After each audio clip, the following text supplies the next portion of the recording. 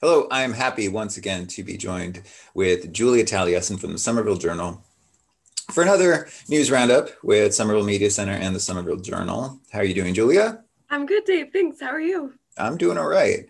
We were talking beforehand. There's a lot to talk about, particularly with the vaccine rollout. But why don't we start off talking about some of the latest COVID numbers, and then we can go from there. Sure thing. Thanks so much. Yeah, it's always good to start off kind of grounding ourselves in that data. So as always, let's kind of take a look at the city data. They continue to consistently update that COVID data dashboard. Their website is a great resource for me and others. So yeah, when we take a look at this, I think I've been finding this really helpful. I think we all kind of, knew that after Christmas, after the holidays, there was going to be a spike, and you can pretty clearly see that on the map. But thankfully, whether or not it's going to remain sustained, this is a tough time. It's winter. Some indoor dining is still open. It's harder to see people outside, so some people may be gathering indoors. But regardless, things are moving down a little bit. Oh yeah, looking at these graphs, it there. looks like the graphs Exactly. are going down a little bit. Yeah, so that's definitely hopeful. I think there's a number of factors. Hopefully, vaccines have begun. That could be part of it. There may be like less healthcare workers getting sick. As we know, a lot of travel happened over the holidays. So those cases, I think, kind of caused a spike, and now we're seeing a decrease from that. So those are all good things. Yep, you can see here that January is on track to come in lower than, as we're recording this, it's January 28th. And we do have a couple hundred cases lower than we did in December. So that's hopeful. Hopefully we'll continue that downward trend, especially as, there's less travel and as vaccines continue, which we'll talk a little bit more about in a minute. So yeah, as we've kind of continued to look at this, there's a number of helpful kind of indicators you can look at. If you keep scrolling down, I always just like to bring attention to the data around equity and distribution of cases in Somerville. This is one way to look at the way that different zip codes have experienced COVID impact. If you scroll down a little bit, we talked about these 3 maps last time, which are just really helpful. Yeah, when we're thinking about like who is most impacted, who is facing the worst of this.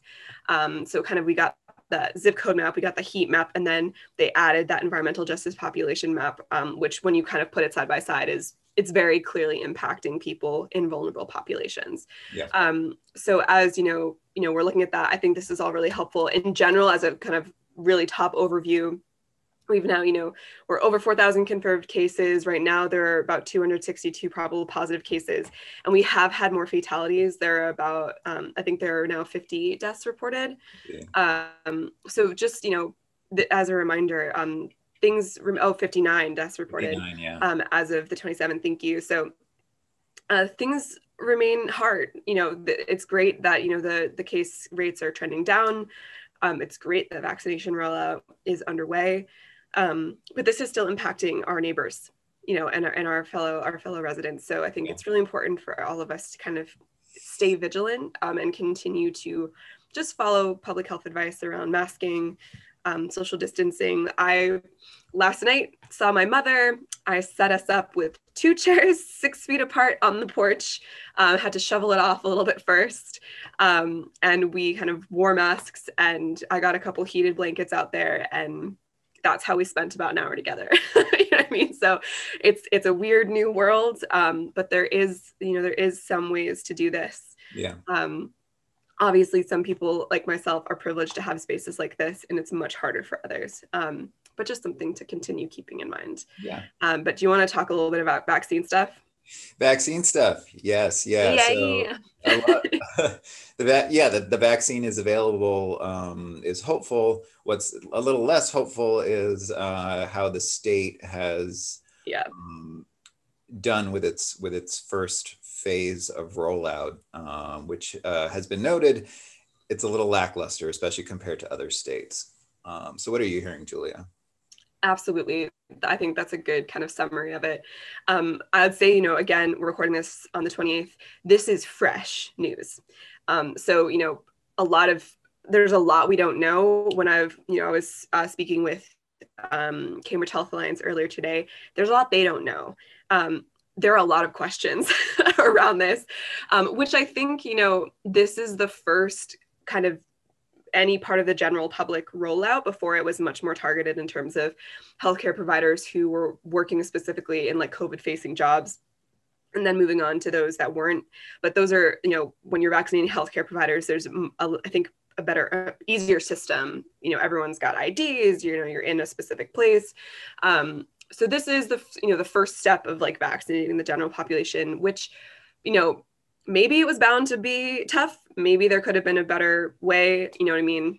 I don't know, but either way, right now, there are a lot of questions. So kind of in that space, I would say that, where we're at is, at this point, people 75 years old and older are eligible to begin making appointments.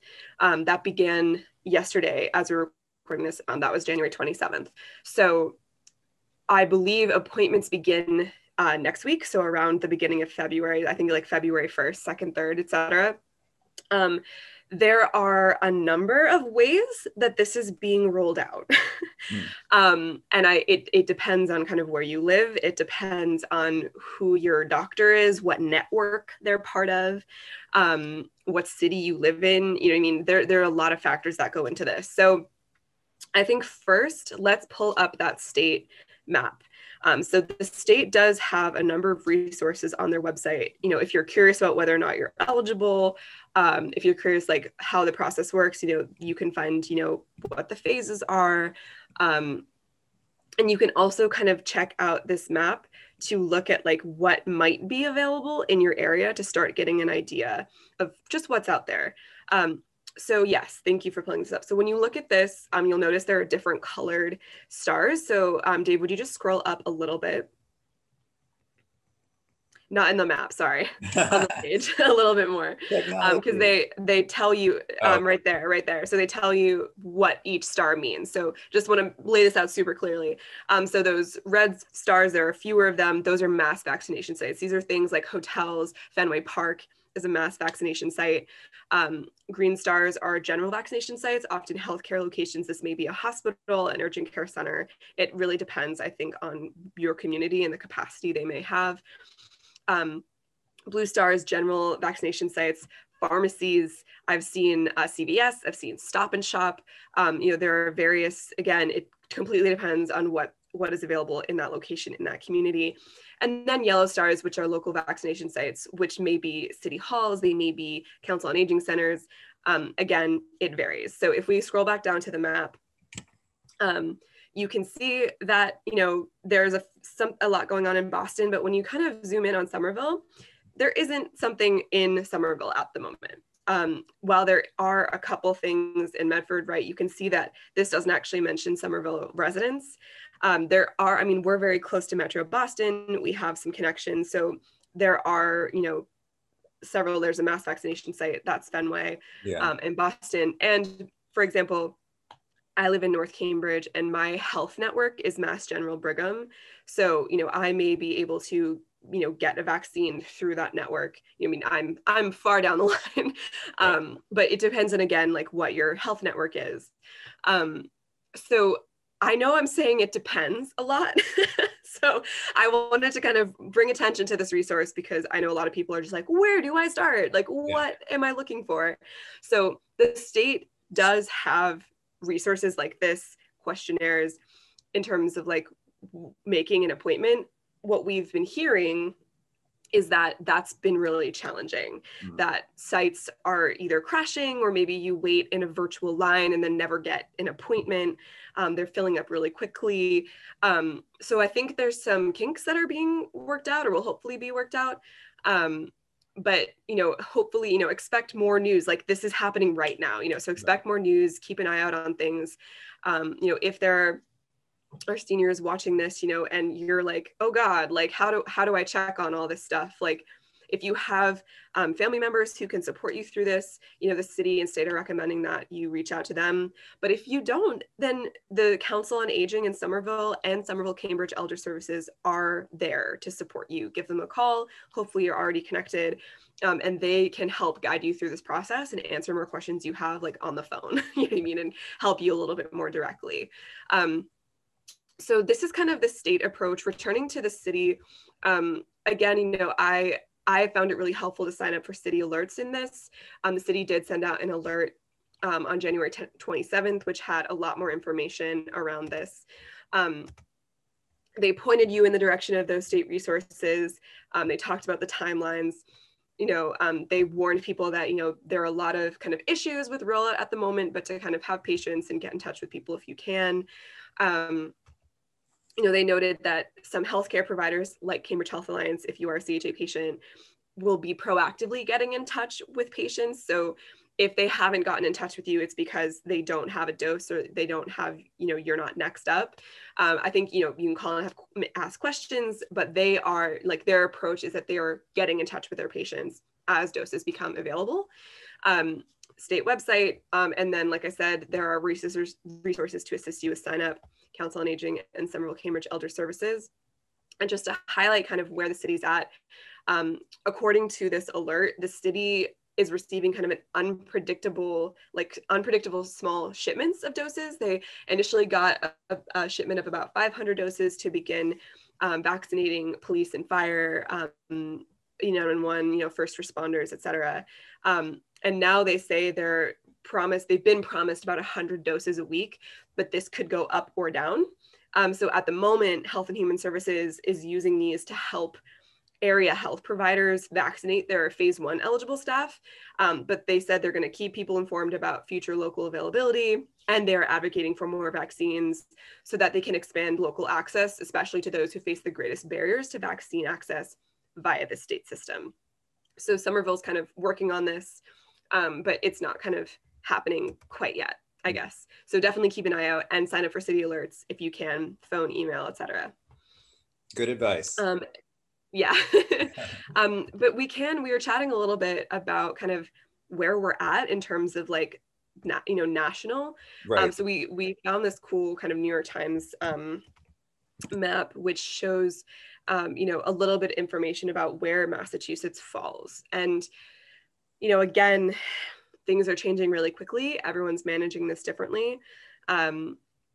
But it is, there has been news coming out that Massachusetts is lagging behind a little bit in terms of vaccinating our citizens. Right. So if you kind of check this out, this is the, I think, percent of populations that's gotten at least one shot. Of course, when you kind of view this map, you want to like keep in mind that, a percentage of a population depends on how many people are in that population. So, there are a lot of people in California and not as many people in North Dakota. So maybe, they've succeeded in vaccinating more people because there are fewer people. So just that's, an important thing to keep in mind when you're viewing maps like this. But as you can see, Massachusetts is very light. So we have not done much vaccination at this point. And you can see that like Massachusetts is like, for example, on the same shade here, like, which is according to this map is around 5% of the population or under. And, I have relatives in Texas. I was mentioning before the show, and, some of my relatives who are 75 and older already have a second appointment on the books for their second dose.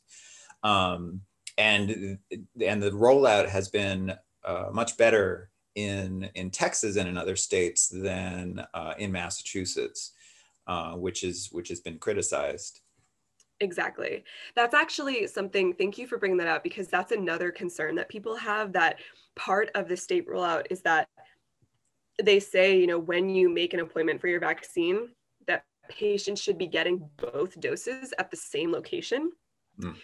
Which I think for some may present a challenge, because if they're going to be traveling to get that dose, if there isn't anything available in their local community, that can just present like pretty typical challenges in terms of transportation and timing, and whether or not you have support available to you if you're, seeking support from an agency, like booking things in advance. And like, there's just more kind of logistics that can go in that. Yeah. So that's another concern that people are sharing in terms of appointments. So that's a good thing to think about.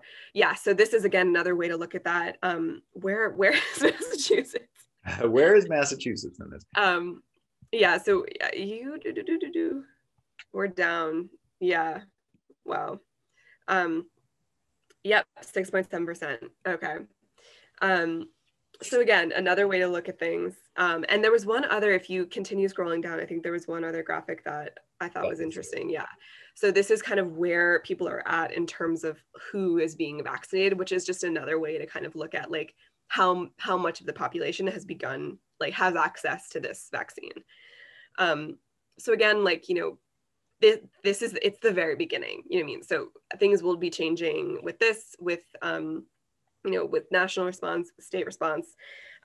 There's also, we just had a change in national administration. We have a new president.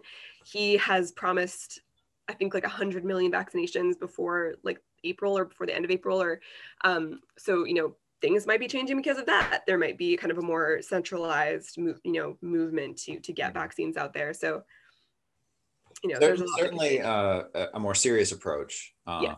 to the vaccine rollout, and just in general to the response to COVID from a new administration. So I was also reading an article where they were essentially saying that they had to build this from the ground up, that the previous administration just didn't have systems in place. So there is that to take to account. And then at the state level, where the state is making up for that, or where it can make up for that, going forward. Just a lot Absolutely. of things to look out for. And the advice is just make sure you're keeping up with the latest information locally through the city's website, checking in regularly with the state, contacting your healthcare provider, reaching out to institutions like the Somerville, Cambridge, the Elder services. Yes, yeah. And similar organizations that you may be in touch with already as a senior. And yeah, information is key right now. So they will get information once the vaccine is available, and just check in with them regularly. Absolutely. Yeah. And so there is other news to talk about. As there was a statewide police reform bill that was passed at the end of last year. And we've talked a little bit about the local impact on that. So what are some of the developments locally with that? Sure. Yeah. So I just wanted to kind of bring attention to this because there's been so much local action, like you just said, that we've talked about before, that I think that, there's some curiosity about the state bill and kind of what it might change, what it makes possible, but also kind of what we're already doing here and how things are progressing. Because there's still, if you're someone who watches the city council meetings, they're still checking in. We haven't yet hired a director of racial and social justice. That was something promised during budget season. That is still ongoing. You know what I mean? So there's things still happening, processes still in the works around beginning to establish, beginning to have those community conversations that will drive the development of these reforms in Somerville. We're still there. And, this isn't to bash, anyone. We are in a pandemic. It's very hard to gather at the moment. Right. And to get community feedback in an efficient and engaged way. So this is, not to judge. It's simply like, I think there's a lot going on. So the state bill, it was a big bill, controversial in different regards, but it establishes some new and interesting things. So one thing that people have probably heard of is the certification and decertification process. That, isn't something that is happening locally in Somerville. That's something that's going to be developed statewide. When I was chatting with the Somerville acting police chief and counselors, this is something they felt hopeful about. Obviously things take time, especially at the state level. But they were hopeful about this, being enacted and being effective in Somerville. And right now there's kind of I believe like a kind of board. It's a commission that's being established to then develop kind of the guidelines for certification and decertification. But as an example of how long things take, the first appointments to that commission are due by April 1st. So just the appointments to the commission. So it's going to take time for this stuff to get up and running. There's things like minimum standard of training for police officers, laws around duty to de-escalate, and regulating different kinds of force used, making sure that officers, mandating reporting. So if an officer witnesses a fellow officer do something illegal or, overuse force, they have to report that.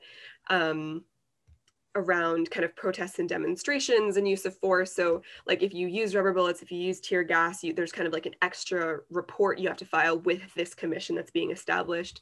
So there's kind of just like more checks and balances being developed around this stuff, which, it's all happening at the state level. But for example, in Somerville, Councillor Ben Ewan-Campen and his colleagues have been working on legislation regulating the use of banning the use of tear gas and regulating other uses of force, like rubber bullets. They've asked for not an itinerary. I'm completely forgetting the word, but basically a list of like all of the military equipment that Somerville has in its possession. Yeah. So there again, like there are questions being asked. They're trying to kind of figure out like, what does Somerville have? What do we need to regulate? Like what things do we need to change? So that work is ongoing kind of in the city council. When I was speaking with the police chief, he seemed really, he's an acting police chief. If you remember, David Fallon retired in December. Right. And this who's the acting police chief? Charles Femino. So he is a former SPD officer. And he's going to be in the role as the city searches for a new permanent chief. So he was kind of, he seemed really supportive about the kind of new things that the bill established. He said, he thinks it's going to take time to put all this in place and for kind of officers to adjust. But he said, certification sounds great, more training sounds great. And I think he seemed optimistic, but also noted that like a lot of work is already going on in Somerville around this stuff. So kind of beyond that, the city council continues to work on developing civilian review. I think we talked about this in a past roundup that 2 people were hired, a legislative and policy analyst and an outreach coordinator, to support the city council in developing legislation around civilian review. And that is ongoing. Again, very hard to conduct outreach, but they're trying. Yeah. So all of these processes are just still underway. And I bring this up because there was just such an overwhelming amount of interest, especially during budget season and over the summer as these protests were going on, that I think it's important, I think people are interested in where things are at and want to be checking in on like where things go. So if you're curious about this, we have several stories up about it. And write to your city councilor. They are evidently still at work on this and can give you like a good update on where things are at. Thanks for that update. Sure. And then the last item that we were going to talk about was kind of the school reopening calendar. And there's things related to COVID with that, but there's also things related to construction with the high school. What do you know about that, Julia? Sure. So I think this, the news on this keeps changing. So I have been kind of diligently covering school committee, which is, I think, every 2 weeks. And I think, God, it's hard to speak about this because there's so many things at play. There's, back in the fall, the city decided to undertake a really ambitious HVAC kind of construction and update plan across the district. So the new high school is being built already to meet these, was being built already to meet these HVAC and filtration standards, but construction was still underway. And then they kind of analyzed all of the different school buildings, determined that some, like the Brown School, for example, would be pretty, like nearly impossible to rehabilitate kind of with immediacy. And have been working on, updating the Argentiano, the Capuano, Healy, like all of these schools, installing portable filters in some cases to allow for some kind of short-term use. But this work is taking a long time. So kind of as we've seen, and I am no buildings expert. I will say that up front. I just have been, following the school committee meetings and, paying attention to Rich Raches, who is the director of infrastructure and asset management, paying attention to his presentations. This stuff is really complicated.